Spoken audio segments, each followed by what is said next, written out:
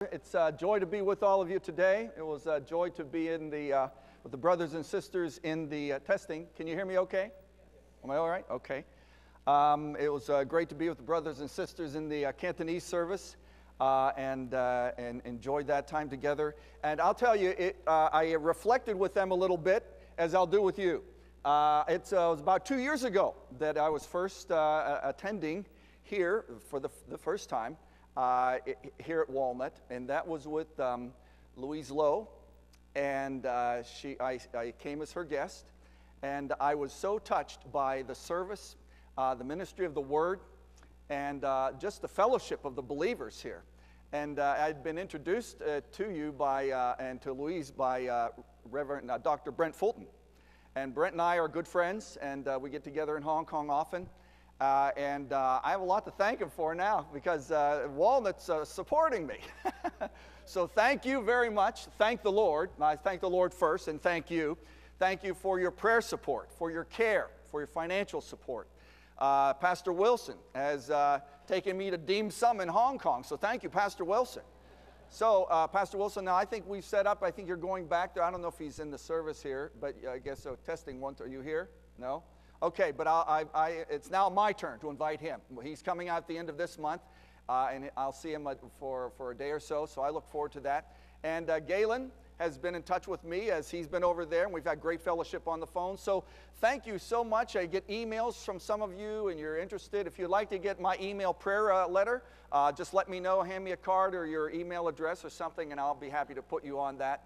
But thank you very much for your kindness, for your support, and I praise God and thank God with every remembrance of you, as the Apostle Paul said. We're looking at the book of 2 Timothy this morning, and the reason why I'm looking at that is it's one of my favorite books, 2 Timothy. Paul dealing with the young man Timothy and developing him as a worker. What we're involved in systematic Asian leadership training is that training. We're training UAWs. What's UAW? Not United Auto Workers, okay. But it's unashamed, approved workmen. At 2 Timothy 2:15, Paul told Timothy to develop himself and to rightly divide the word of truth and to be an unashamed, approved worker of the Lord. That's what we do. And so I look at the Word of God today and with the eyes of developing and how you can pray for us as developing leaders. The title of the message is Changing Your World. Changing Your World. How many here would like to be a thermostat, or would you prefer to be a thermometer? How many would like to be a thermostat? Raise your hand. How many would prefer to be a thermometer? How many just don't care? Okay, Pastor Jackson, I guess we're going to have to get them away, right? Okay, how about, what's the difference between a thermostat and a thermometer? Anybody care to share? What's the diff? Thermostat, what does a thermostat do? What? Affects the temperature. What about a thermometer? It measures and shows the temperature, right? A thermometer shows what the environment already is. A thermostat changes the environment. I'll ask the question again. How many would like to be a thermometer? Raise your hand. Look, Pastor. Okay, how many would like to be a thermometer? I mean, a thermostat. It's getting late. How many would like to be a thermostat? Raise your hand. Okay. Why? You can change. Change your world. Change your world. And I deeply believe that's why the Apostle Paul, there in prison, writing and heading off to glory fairly soon, writes to Timothy, and he encourages this young man, and he is saying in 2 Timothy 2:2, these things that I've taught you, Tim, I'll call him Tim today, these things I've taught you in the presence of many witnesses, you teach faithful ones who will be able to teach others also. In other words, get the training going, train others to train others to train others, and train them in what? The Word of God. Because it's through knowing the Word of God, embracing the Word of God, that we can change our world. Amen? I have a little bit of a habit to say amen. Amen says I agree with the Word of God, but also it's to keep you awake a little bit too. Okay, so changing our world. And Paul says in 2 Timothy chapter 1, and we're going to be going through major portions of chapter 1 fairly quickly this morning. And he says in verse 13, he tells Timothy, what you heard from me, keep as a pattern of sound teaching with faith and love in Christ. Guard the good deposit that was entrusted to you. Guard it with the help of the Holy Spirit who lives in us. And so Paul is telling Timothy, the Word of God and training others in the Word of God is how you can be a thermostat and change and affect your world.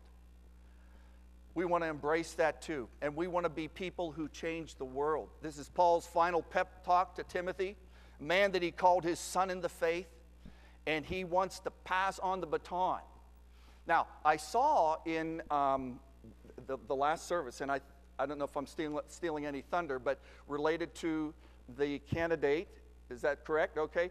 That in the last service, I was sitting by Brother George, who was my interpreter, and I saw this PowerPoint come up. And there's a picture in the PowerPoint. They'll see it, I guess, right? Okay, excuse me for stealing the thunder, right? But it has a hand reaching out, and what does that hand have, Pastor Jackson, in it? A baton. And it's handing it over to another hand. And that's what we do in SALT. We're passing the baton, the pattern of sound teaching, equipping other leaders in other parts of Asia to take the pattern of sound teaching and pass it on to others. So I said to George, I said, wow, that's great. I'd like to get a hold of that PowerPoint, that picture, because that's what it is.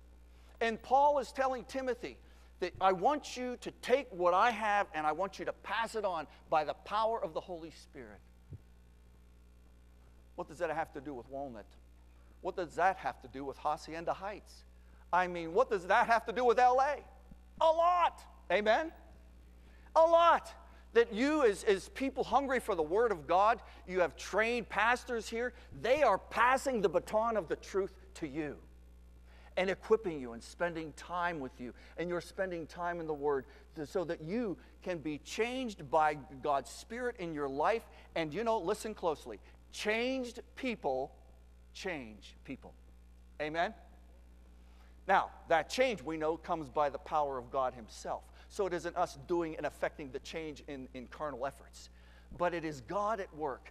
Peter, the denier, the runoff and then wept bitterly after he knew what he had done.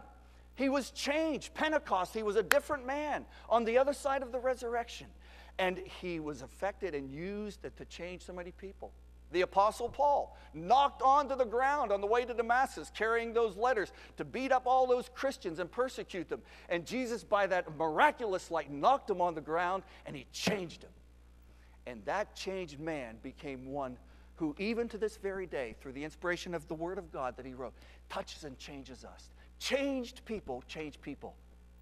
Pray that God would use the Word as we train others, as we train pastors in Asia, that they would be touched, affected, not by what we're doing, but by the Word of God, that they too, in turn, can be changed. And I'm going to ask us today to look and apply this not only to training leaders in other parts of the world, but into your own life as well. And that is, how can we change the world? Paul pointed to a few things, a few directions he said, Timothy, you should look. So if you look at your notes in your bulletin, I'm going to read the first 5 verses, first of all, 2 Timothy. Paul, an apostle of Christ Jesus by the will of God, according to the promise of the life that is in Christ Jesus, to Timothy, my dear son, grace, mercy, and peace from God the Father and Christ Jesus our Lord. Verse 3. I thank God whom I serve as my forefathers did with a clear conscience as night and day. I constantly remember you in my prayers. Recalling your tears, I long to see you so that I may be filled with joy. Read with me verse 3, please. Verse 5, please. I have been reminded of your sincere faith, which first lived in your grandmother Lois and in your mother Eunice, and I am persuaded now lives in you also.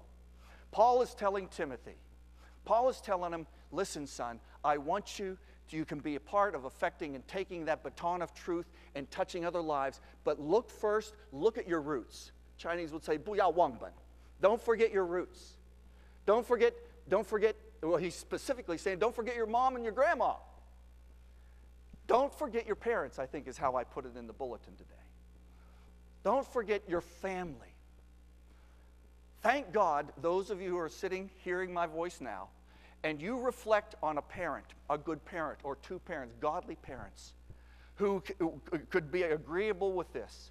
Living sincere faith. Pause right now, just in these seconds as you hear my voice, and send up a prayer of thanksgiving. Thank you, God, for my dad. Thank you, God, for my mom. I do. I thank God for my mom and dad.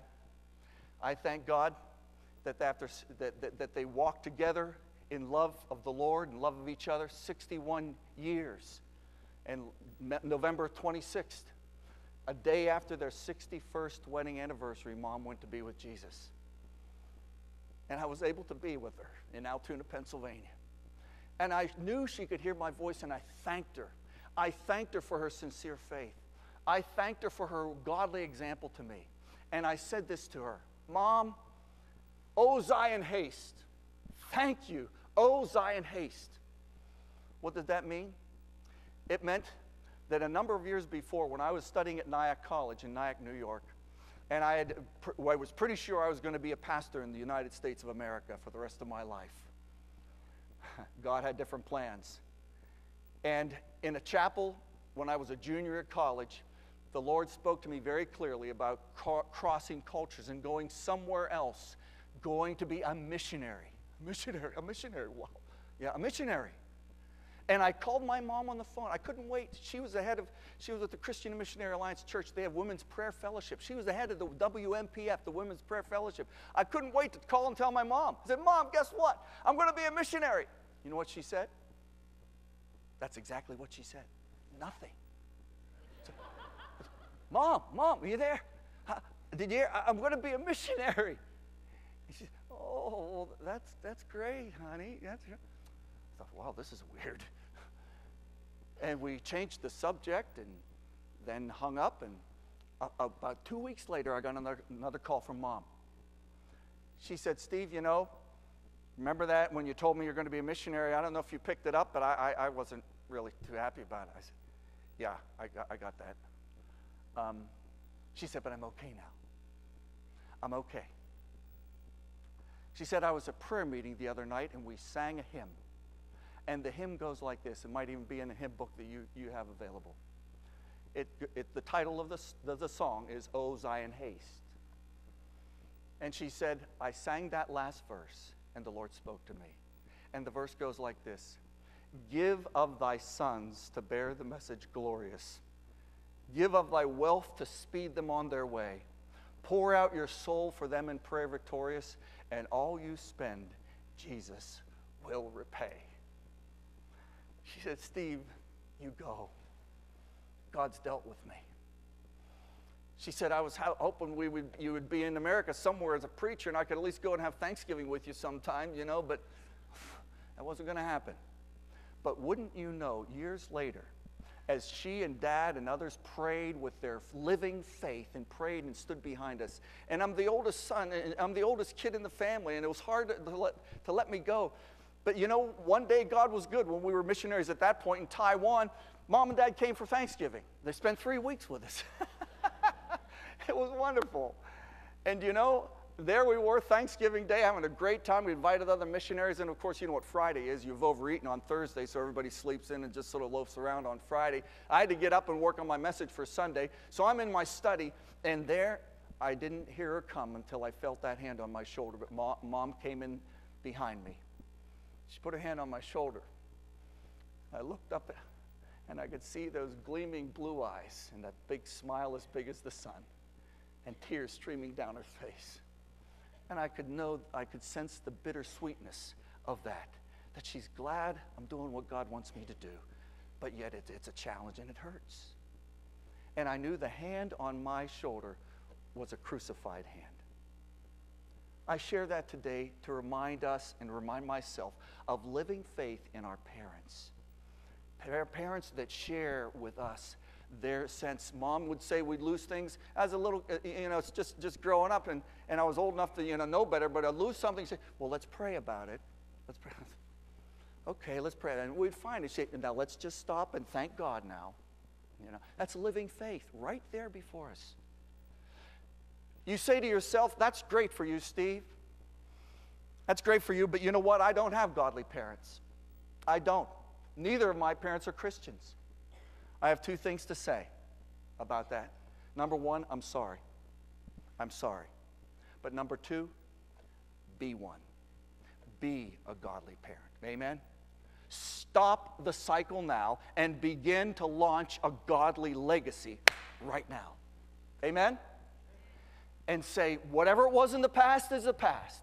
But Jesus, by His Spirit, is speaking to me this day, and I will be one who's a parent with living, sincere faith.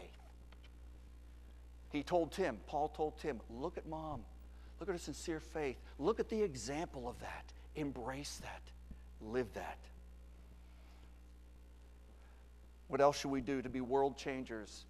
Not only give thanks for parents and make a decision to be one and be a godly influence as a spiritual parent to other people in other families. But the second place to look is not only, first is to look at parents and family, but look where? You follow along in your outline. Verse 6 and 7, allow me to read that now for us. For this reason, I remind you to fan into flame the gift of God, which is in you through the laying on of my hands. For God did not give us a spirit of timidity, but a spirit of power, of love, and of self-discipline. Second place to look, Paul's telling Timothy, is to look within. Look at the gifts that God by His Spirit gave you, and serve and stir them up. Fan them into flame from a small glowing ember into a fire. And you know, it's so encouraging to see young people at work here in this church and other places where they are taking opportunities to fan into flame the gifts that God has given them. All of us should be doing that. Amen? In whatever it is, sharing the word, serving, teaching, encouragement, whatever it is, God, by His Spirit, when He entered your life and you were born again, He brought with Him His gifts, the ones He chose that you would have. Stir them up. So Paul is saying, look within. Look within.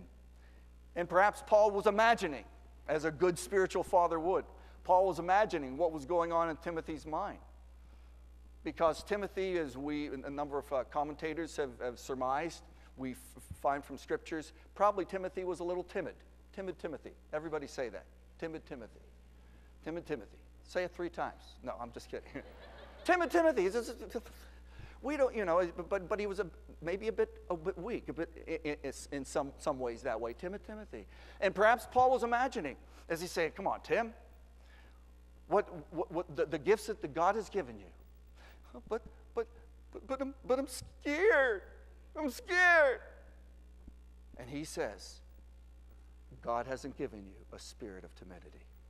The King James, I sort of like the way King James puts it. God hasn't given us a spirit of fear, but of power and love and self-control. Amen? And you know, when we are out and we want to be world changers, it can sound real good sitting here in Walnut in this church right today, and we can say, I'm going to go and do it. But boy, when we get out there and God challenges us to use our gifts and to really touch and change people, we can get a little timid. And God says to us through His Word, He says it to me today, He does, I trust He says it to you, that He has not given you a spirit of being timid or fear, but of power and love and a sound mind. But if we do have a spirit of fear, where does it come from? It comes from the enemy, doesn't it? And one way the enemy can douse the flaming gifts of the Spirit in us is to douse us with fear. Oh, I can't do it. I did it last time and I failed and they made fun of me and so then we develop a file in our head and mind about things that fail. We need to be recounting God's victories. Amen? We need to be recounting and being clear and count those blessings and remind ourselves of the victories that He gives us. You know, there was David, and he goes to Saul and say, I'll take care of that giant. Let me at him. Oh, yeah? Well, let me at least give you some armor to wear. Well, that doesn't fit, you know. But before he threw the armor at David, David's, what are your qualifications? You remember what he said? When I was out there, and I was a shepherd watching those sheep, and a bear came, I killed it with my bare hands. And a lion came, I killed it with my bare hands. And the same God who helped me slay the lion and the bear will help me slay that uncircumcised Philistine. How about your and my journeys? Those pathways, are they littered with slain lions and bears? Victories of the past that give us courage to stir up the gifts for today? You know, as we're training leaders, I'm involved in a lot of mentoring. So pray for me as I do coaching and mentoring. And it's more of an art than a science. It really demands, it's not only hard work, it's heart work. You know what I mean? To really be sensitive to each and every personality and to encourage them. It isn't just saying, come on, let's go, get moving. No, it has to be a sensitivity of the Spirit. And, you know, we have a dear sister who grew up in Asia, came and moved to North America, came to Christ. She now has a burden to be a trainer. And she now has raised her support as part of the team. And she's over there in Hong Kong. She's been there for 3 weeks. It's a miracle that within a year she raised all of her support. But she was so timid about that. But the Lord helped her. And now pray. Pray that I would have wisdom as a mentor, as a coach, to continue to encourage her, as it were, out over the edge of the boat. You know what I mean by that? Peter, out over the edge of the boat, to take those risks and steps. And encourage this dear sister, as well as other brothers and sisters who are now starting to do training in Asia, to encourage them to see their gifts. God hasn't given us a spirit of timidity, but of power and love and self-control. A Spanish proverb goes like this, I have heard. A life lived in fear is a life half lived. Would you agree with that? I would. A life lived in fear is a life half lived. May God release us. May God give us a spirit of boldness. As Paul challenged Timothy, live a life of power and love and a sound mind. We're mentoring some teachers who are in country. They are born, bred, and raised in country, and they are a part of training systems, and they now are a part of what we are doing, and we need your prayers that with those people we work with shoulder to shoulder, that they too would be emboldened and stir up the gifts that God has given them. Look at parents, look within, stir up the gifts in a fearless, bold manner. Thirdly, to be a world changer. Where else do we look? Look at verse 8 to 12. So don't be ashamed to testify about our Lord, or ashamed of me, his prisoner, but join with me in suffering for the gospel by the power of God, who has saved us and called us to a holy life, not because of anything we have done, but because of his own purpose and grace. This grace was given us in Christ Jesus before the beginning of time. But it has now been revealed through the appearing of our Savior, Jesus Christ, who has destroyed death and has brought life and immortality to light through the gospel. And of this gospel I was appointed a herald and an apostle and a teacher. That is why I am suffering as I am. Yet I am not ashamed, because I know whom I have believed, and I'm convinced that he's able to guard what I have entrusted to him for that day. Amen? Amen. Where to look? Not just looking at parents and those being gone before us, not just looking within at the gifts, but look at Jesus. And I'll tell you, thank you, worship team. Thank God working through you, singing these songs. This about Jesus conquering death, the risen Savior. We should never take these songs and this truth for granted. Amen? that it is truly Jesus. And pray for us as we train, that we would train and share the true Jesus. Part of Asia says Jesus has returned. The Bible says Jesus is coming back, amen? Charlatans have come along and twisted the truth and said, yep, he's already back. And he's a woman. And her last name is Dung, D-E-N-G. That's her last. And it's called the Eastern Lightning Cult, because it's in the east. And as lightning flashes from the east, so will the Son of Man appear. The Bible says that. They said the lightning has already flashed. It's eastern. And people are being duped by this cult because they are preaching the false Jesus. Pray for us. Pray that we would share the sound pattern of sound teaching and the clear person of the living Jesus as recorded in the Bible. Pray that we would do it fearlessly. Pray that the communication would be clear in whatever language is being used. And pray that by His Spirit, those people, as they hear this teaching, would embrace the living, risen Christ. We need to be challenged. I need to challenge myself to keep gazing upon the living Jesus, continuing to fall in love with Him, being totally committed to Him, and preaching Him and His truth. Paul told Timothy here, don't be ashamed. When the passage I just said, don't be ashamed of Jesus. There are a few times that when he writes to Tim about this timidity, and he also said, don't be ashamed. Don't hide it. Don't be ashamed.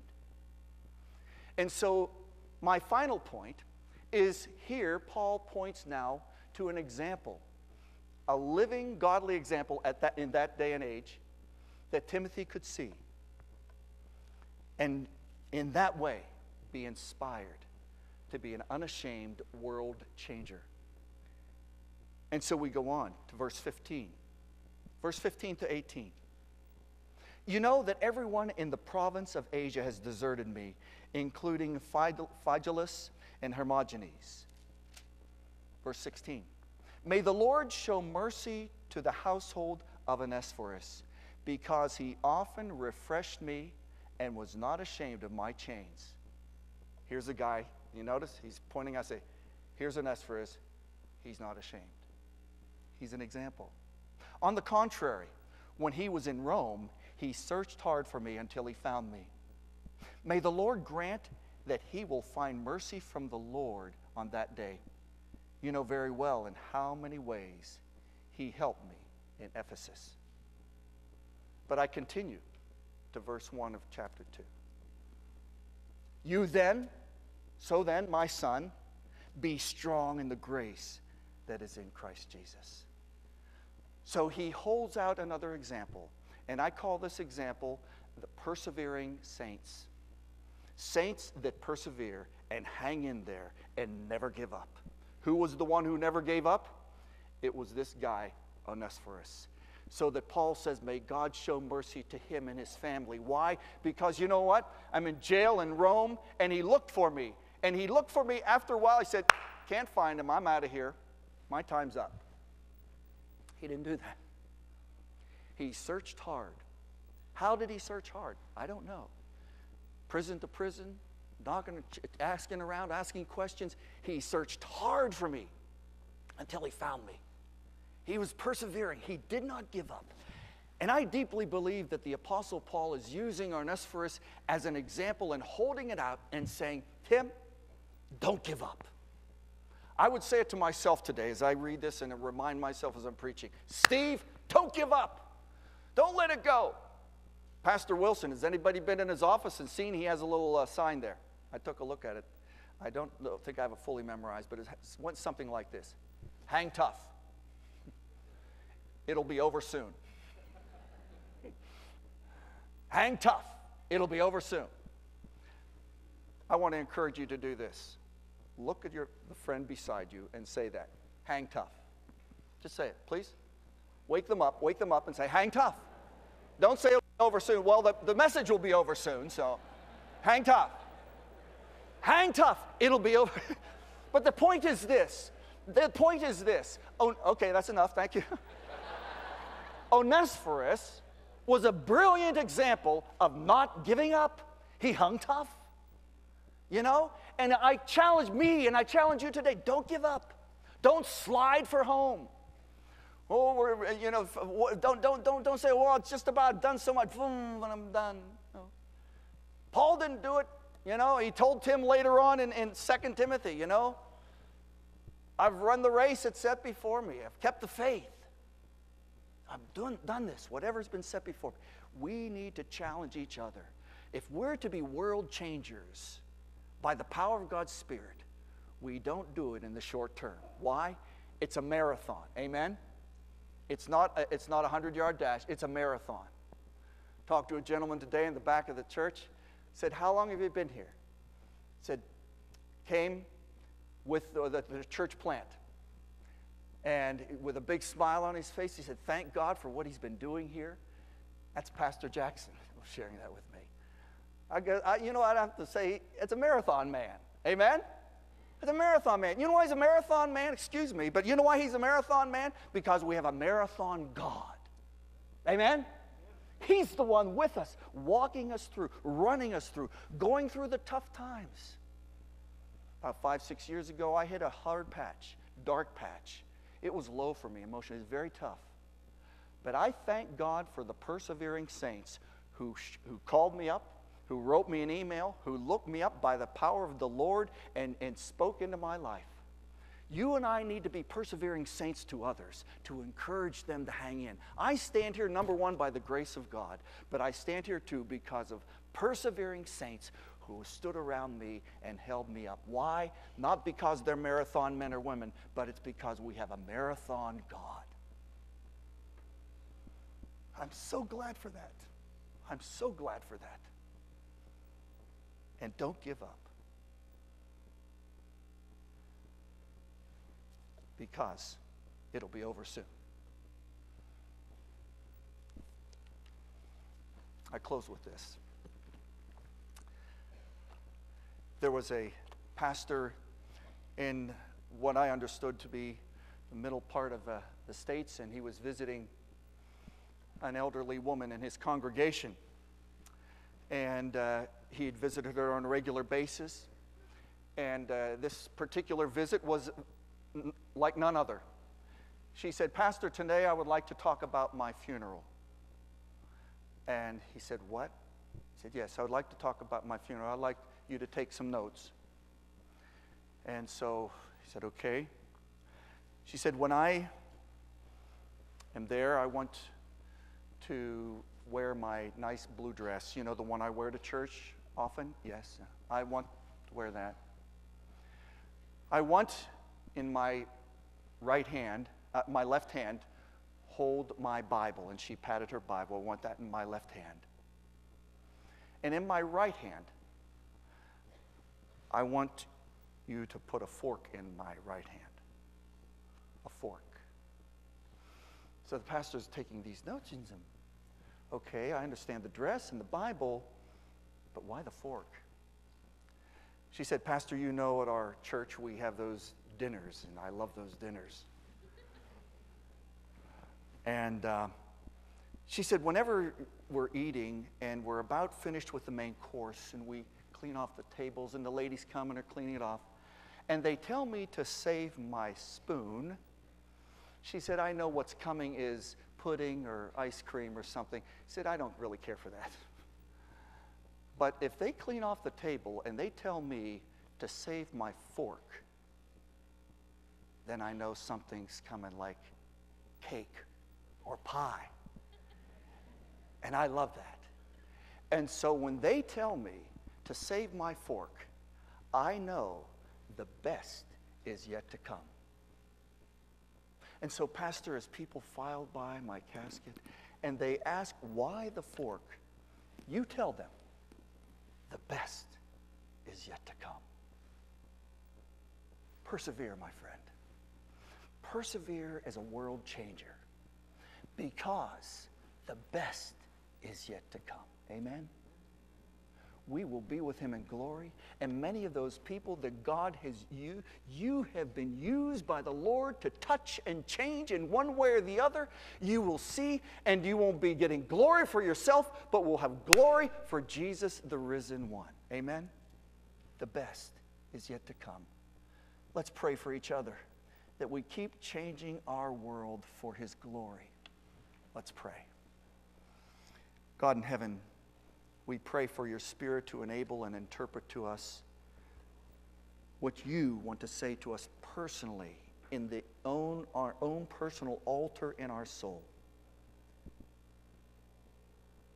Bless this time. Bless your word. Continue to bless your word. Bless this dear church, and continue to use the brothers and sisters here to change their world. In Jesus' name.